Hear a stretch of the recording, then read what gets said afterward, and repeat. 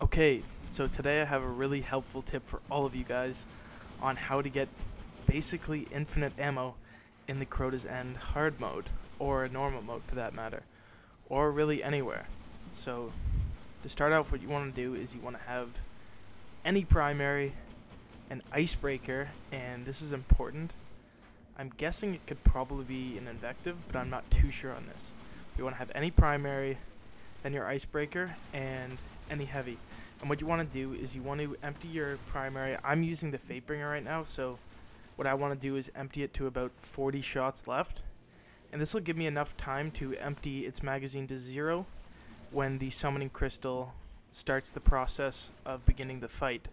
Now once this primary is down to 0, you want nothing in your heavy slot as well. So the only thing you will have left, you'll have 0 primary ammo and 0 heavy.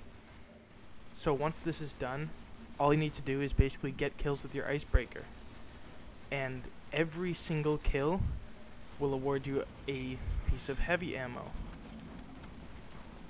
It is also important to note that you want to have your primary drain down to 0 as soon as the doors open for the, or not the doors, the windows open for the Crota fight.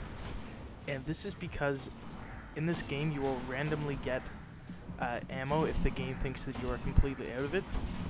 So it'll be a certain amount of time before it rewards you ammo, and for this glitch to work you want to have no ammo in your primary and none in your heavy. To be honest, I can't really explain why this glitch works, it kinda just does. This isn't by any means a new glitch, it's just something that I recently found out about, and it can be really useful in the Crota's End raid, so I decided to share it with all of you guys. If you're doing this glitch with Rune Wings, it is absolutely ridiculous the amount of drops you get. And also, it's not because you get more drops, it's because you get more heavy per drop. So I'd like to see someone do this with Rune Wings and actually manage to use up all the heavy in the room during the fight.